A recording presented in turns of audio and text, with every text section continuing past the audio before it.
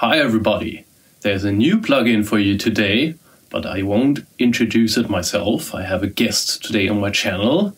I think you all know him. And guess what? Yes, he likes coffee. Hey, it's Mike. Let's talk about Reaper. In today's episode, we'll be looking at a new plugin from TUKAN Studios. I was talking with John from TUKAN Studios about this new plugin that he's describing as a denoiser plugin. I wasn't sure what he meant by denoiser and assumed that because English is not his native language, maybe he meant denoiser. As it turns out, in Germany, many audio engineers refer to the sound that he's talking about as being nosy, or sounding like someone is holding their nose while speaking or singing. Of course, in the United States, nosy has an entirely different meaning. Here in the States, many audio engineers refer to the sound as being honky. Of course, depending on your age and region of the country, honky may also have a derogatory meaning to you. So what to call a plugin if the description may be offensive to some and not make sense to others?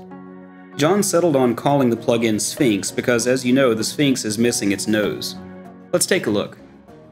The project I've got open is a work in progress of a cover of Royals by Lorde. Let's take a listen to this chorus and pay particular attention to the guitars.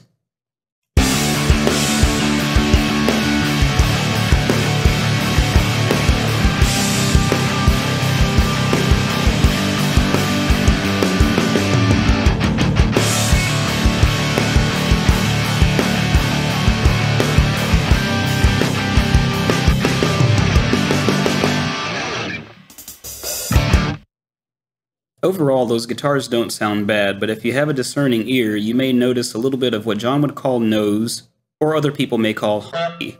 I've got to figure out something else to say for that. The guitars were tracked using ReaPack Studios by Audio Assault with a different amp model for the left and right side. The equalizer stack on each amp sim has been left at its default setting for the time being. Let's take a look at the guitar's bus. Here we have an instance of Sphinx, which is currently not active. We'll get into that momentarily.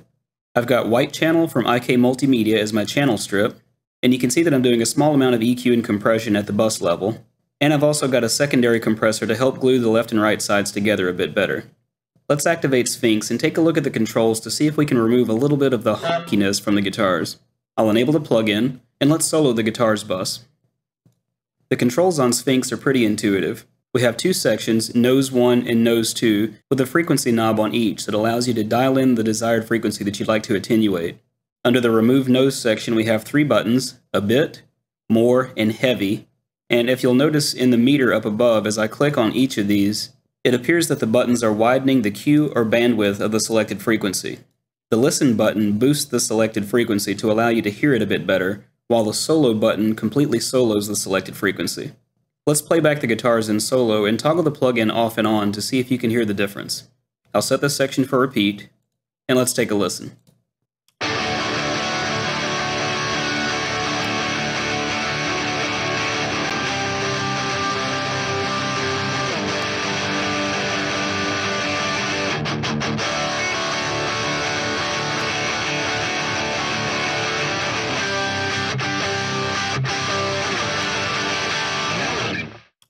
I've currently got the remove nose parameter set at a bit, and the work that it's doing is very subtle, but at the same time, once you hear this sound, you can't unhear it.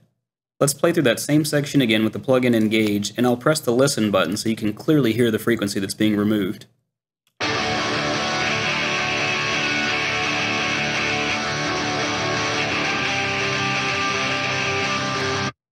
And again in solo.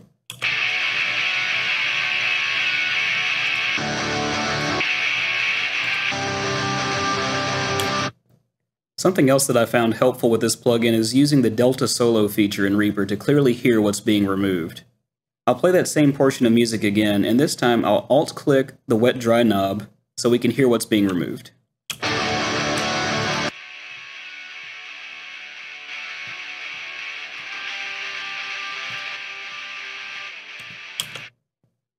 If you use the Delta Solo feature, be sure to click the Wet-Dry knob again to disable it. I'd like to focus again on the Listen button. Using the Listen button on this plugin is very similar to boosting a frequency in an EQ in an effort to find what frequency you'd like to reduce. I'll toggle this on, and let's take a listen as we sweep the frequencies.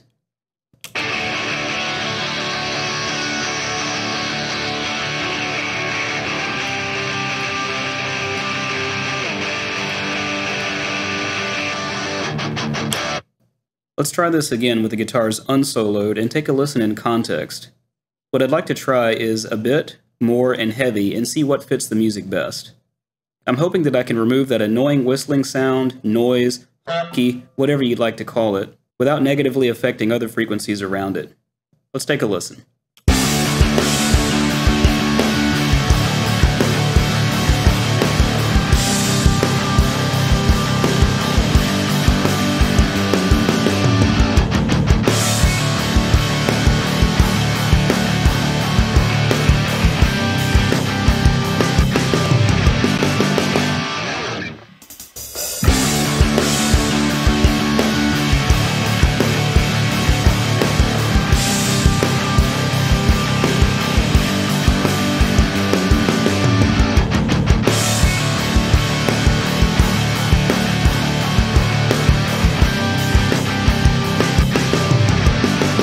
Let me live that fantasy.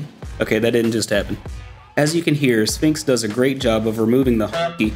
He cannot say honky on camera. Some people find it offensive. Sphinx did a great job of removing that annoying whistling sound from the guitars without negatively impacting the rest of the sound. It feels like the guitars are still full, but it just removes that little bit of something that was throwing off the mix. While I haven't tried it on anything other than guitars, I'm sure that this can be quite useful for removing annoying noises from nasally vocals, bass guitar, maybe even cymbals. Try it out on some of your own material and see what you think. Thanks to John for letting me try this out in advance. Back to you. I like coffee. Thank you, Mike, for your good explaining and the funny video.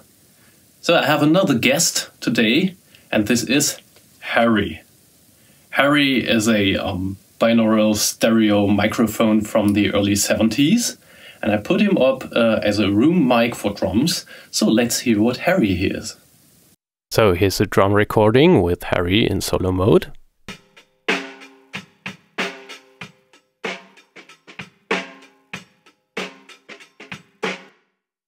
And don't worry, Harry is a quite old microphone, so he should be considered more like a lo-fi thing. Now let's get to the Sphinx. And here I have this nose I found.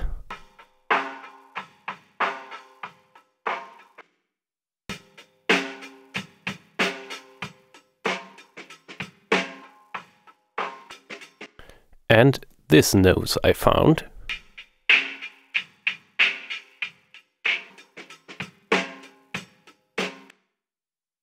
So let's remove those two noses.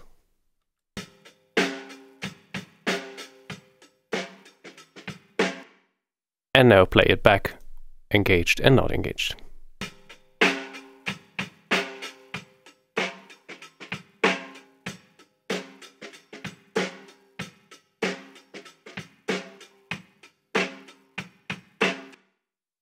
And maybe in context, not engaged, and you'll immediately hear what's happening if I click this little box here.